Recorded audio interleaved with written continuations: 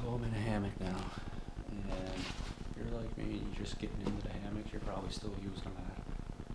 I don't got an underquilt yet, someday I'll have one, but right now I'm trying out mats, and if you're coming from a tent, you probably got at least one mat. I got a couple, but this is the one I got for a foam mat. It's a Therm-a-Rest Z-Light.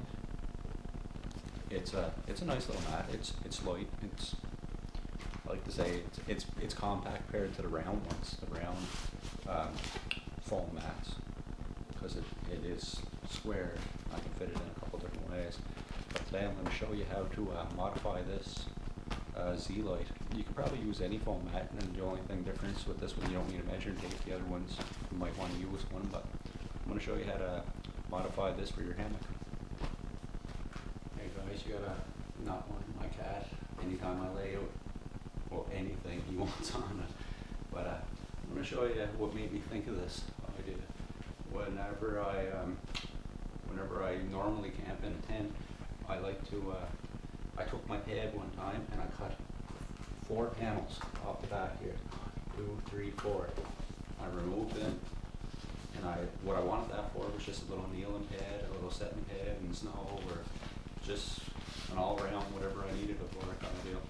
And if I wanted it back on the pad, I could have just added it on to the end. I have a little hole in this one, a little hole in that one.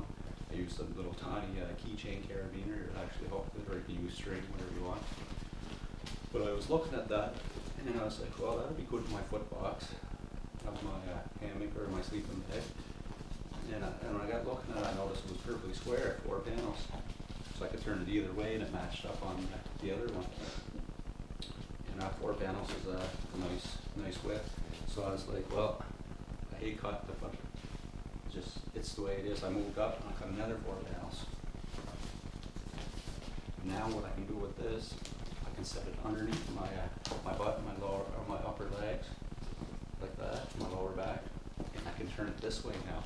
And it actually fits sort of nice in the hand because it's sort of rounded. I can also do the same for the one in my foot box, get out like that. And it just by coincidence, it worked out great for me. What I was left with was 1, 2, 3, 4, 5, 6 panels. Just gonna move it there. That's another one good thing about these. They're not like an air one. You would have just busted. But I was left with 6 panels. When you lay your 6 panels to the side, you can see that with adhesive in there. But as you lay it to the side, you get an extra panel on either side. That works out great for my arms. If you were wider than me, it might not be the best for you. But at my size, this works out. It works out great. I got just a little spot for my elbow, my shoulder. That's really all I need, just to keep me from sliding out. And what I do, I put it inside my sleeping bag, and then I don't have to worry in the middle of the night when I move to try and get it back in my sleeping bag adjusted. I can leave my hands right inside and move stuff around if I got it.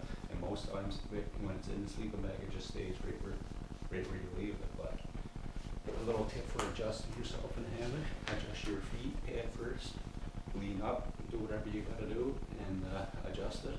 And then when you set back, push your weight on your shoulders and adjust your underneath your butt. Get that right where you want it, and then put your weight onto there, and then adjust the top one. If you adjust the top one, work your way down. When you lean up to get your foot pedals, your back one's all over the place. Just little tricks that I'm learning so far, but this is a neat little. It just works out great. But like I said, you can do this with any foam mat. You just have to measure and then make sure this top piece is just a little bit longer to cover your arms on either side. Like I said, when it's in there, it rounds up right nice. It's a little tricky reaching over to get your zipper for your sleeping bag to bring it up, but it's not too bad actually. It's not too bad. Anyways guys, that's my modifications for my Therm-a-Rest Z-Light. You can do this with any foam pad, but it makes it a little bit more comfortable when you're using it in a hammock. Thanks for watching.